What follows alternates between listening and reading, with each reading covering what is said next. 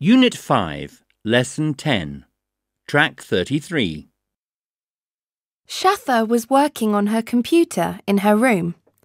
Her mother shouted from the hall, "Shatha, what are you doing? It's your favourite programme at 8 o'clock." "Homework, Mum," said Shatha. "Oh, well, come to the sitting room when you've finished." Shatha wrote 2 more words. "Right," she thought, "that's that. I've done all my homework. I'll play this new game, Moon Rocket." She picked up a disc and put it into the computer. She had to fly to the moon in a rocket. Shatha's rocket took off. "Danger left! A monster! Click on mouse." "Dead." "Next, danger right! A meteor." "Quick," thought Shatha. "Use the keyboard." "Bang! Go on."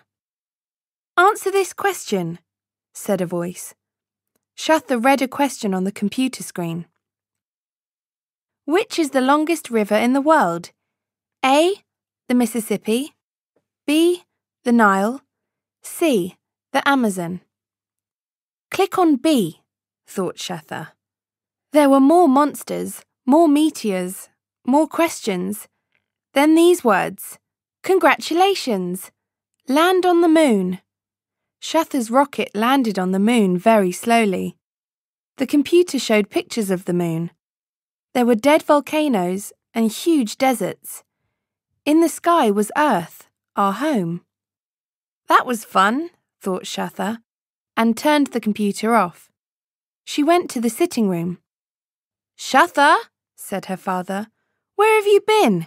It's 10 o'clock. You've missed your favourite programme." "Oh," said Shatha, "I've been to the moon."